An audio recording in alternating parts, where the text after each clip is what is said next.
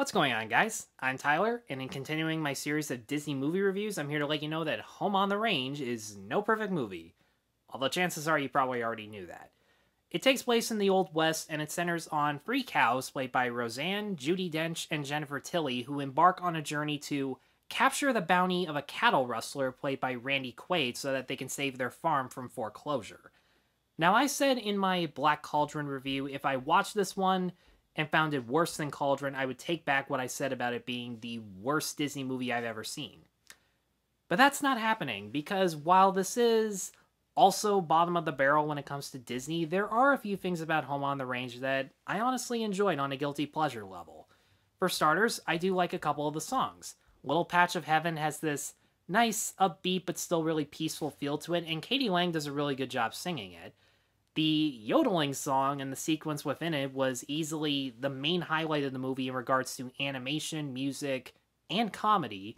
And it's the one moment where Randy Quaid really gets to shine in the role of this villain, because outside of that, he's a typical short-tempered, greedy bastard.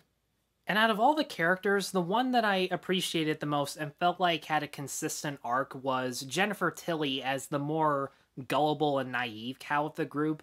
Everyone thinks she's dim-witted when she follows their orders, but whenever she has to take charge as the movie progresses and becomes more resourceful, she earns their respect as time goes by. That was an arc that I really appreciated watching. But outside of that, this movie's major problem is that it is so rushed to the point where conflict and character development are almost non-existent. Every character is either really annoying or only has one personality trait. You don't spend enough time in each location to really feel the stakes. You don't really spend enough time on this farm to really feel bad when it's about to be foreclosed. All the animals outside of the cows who talk are really just generic comedy tropes. Roseanne is her usual self. She's really sarcastic, she's really loudmouthed, and sometimes that can work if people give her jokes that are funny. Looking at her utter and her saying, "Yeah, they're real," doesn't really count. There is one joke where she calls a horse Stallion of the Sim moron. If you get that joke, good, because that's actually kind of a decent jab at DreamWorks. But I didn't really feel the tension or the conflict between her and Judi Dench as this, basically the head cow of the group, who's nothing really but a sarcastic grump.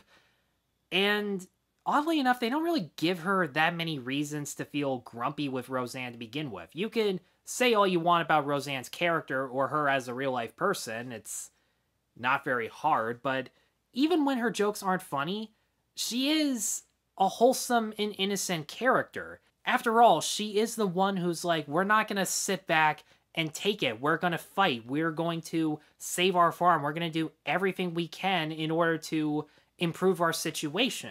And Dench is the one who just really encourages people to sit back and just hope for the best, even though it's clearly not going to work out. Which really doesn't make me understand why she's protesting every single time they go out on this journey in order to get closer to the rustler. She tries to say that Roseanne's just out for personal vengeance because her backstory is she was on a farm that was rustled, a backstory that has like no weight to it because they never talk about it, and when she says it to them, they don't give any reactions. But again, like, Roseanne's the one positively encouraging everyone to stand up for themselves and take action, so what's there really to protest about? And they also try to make it seem like Dench is jealous of Roseanne just because she charmed everyone with her sense of humor, but again, it was completely innocent. What's wrong with that? Jealousy is not enough of a reason to understand where you're coming from. If anything, it just makes Judi Dench seem like a bully to Roseanne. Really think about that.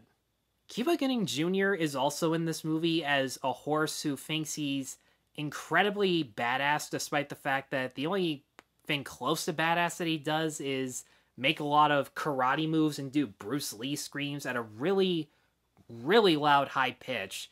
Dude was basically Taran from Black Cauldron, except even whinier, even louder, and even more annoying.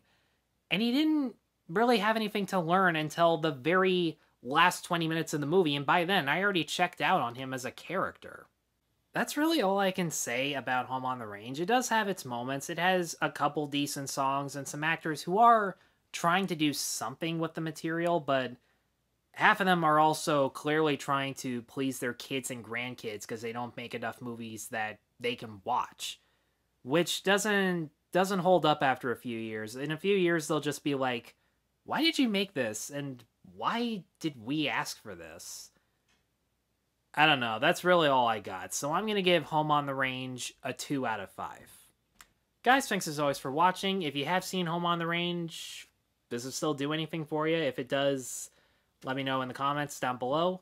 Be sure to stay tuned for more Disney reviews, and be sure to like and subscribe. Take care.